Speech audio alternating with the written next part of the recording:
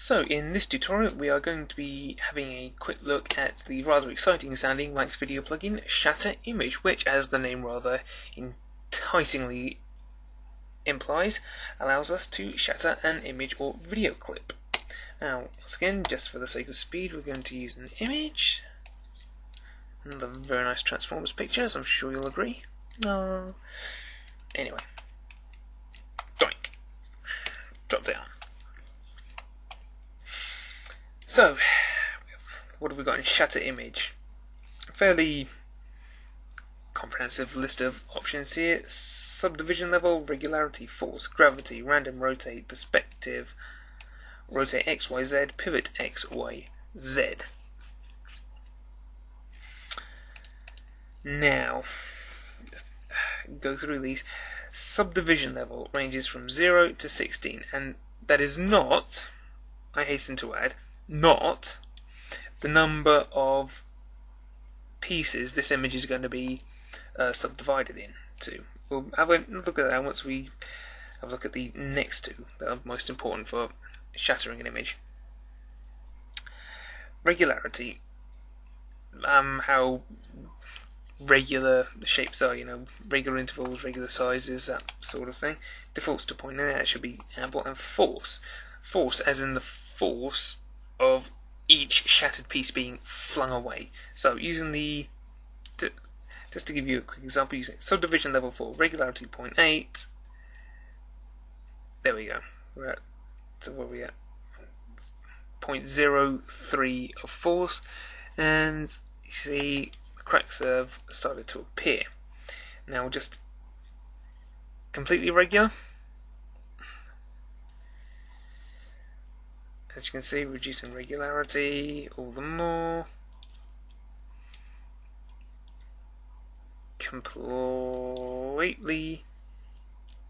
irregular. You can see as we increase the force, there are it's all sorts of weird shapes and such like. So put that back up to 0.3. Reset that. Gravity.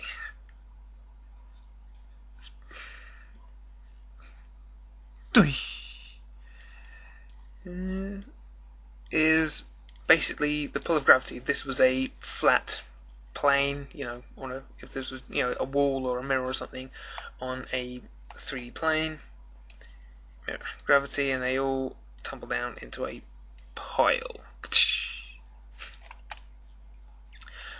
Random rotate. Well,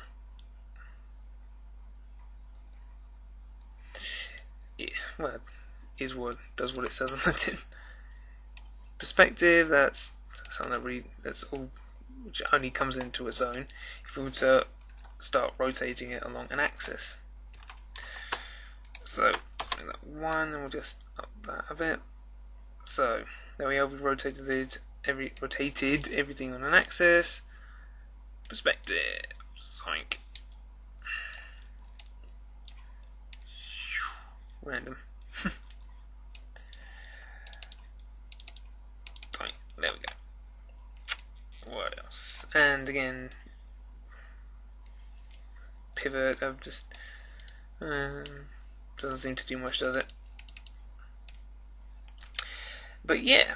So let's quickly animate this, just so you can get a better feel. We'll just give it a subdivision. Well, just so you can see.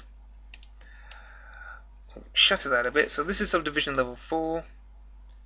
Subdivision level 7, 12, 14, 16.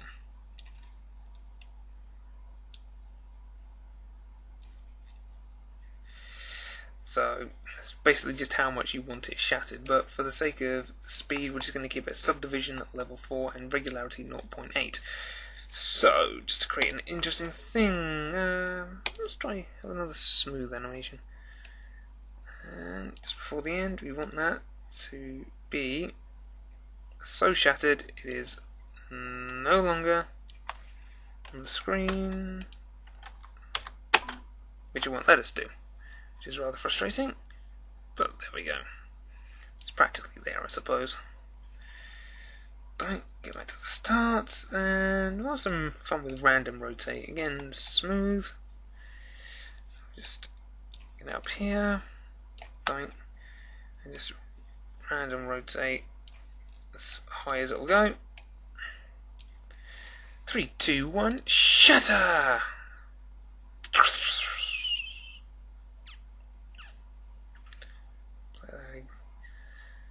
Yeah. So yeah, that was Shatter Image. It's not, as with so many of these plugins, there's not a great deal more I can say, except have fun finding interesting things to do with it.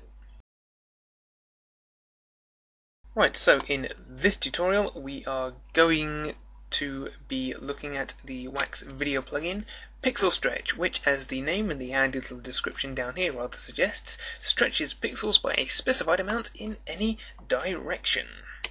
So we'll go to our media pool and we'll add an image. We'll use that one, I think.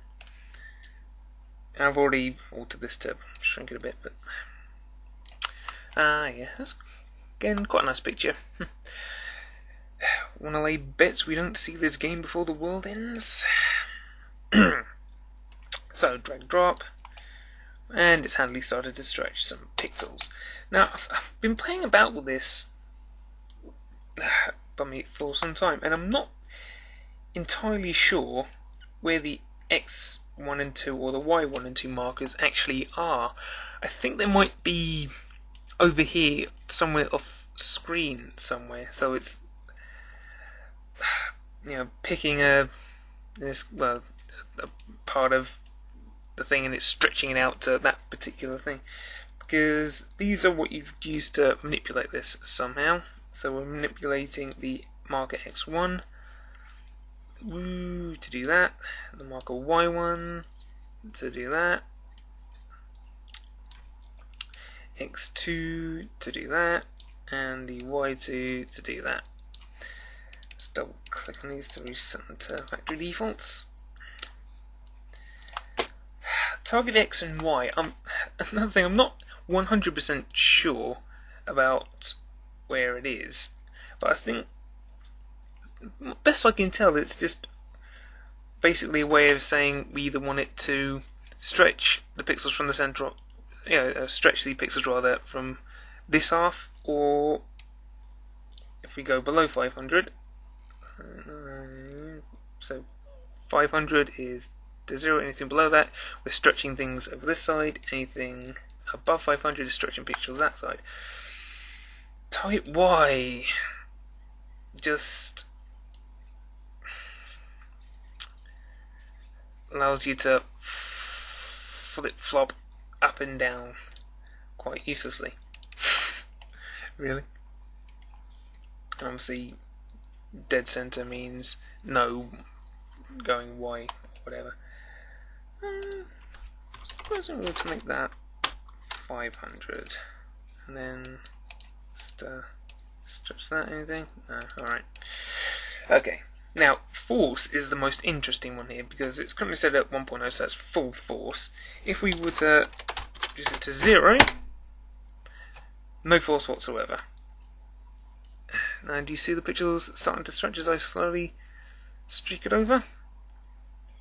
Diablo! So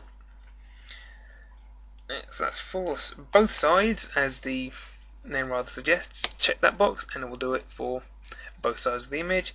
Transparent outside. We'll check that so that when we use the Y markers to do something or other, right, it's completely transparent. So if we were to make it transparent, we get that sort of effect. And that's basically it for pixel stretch.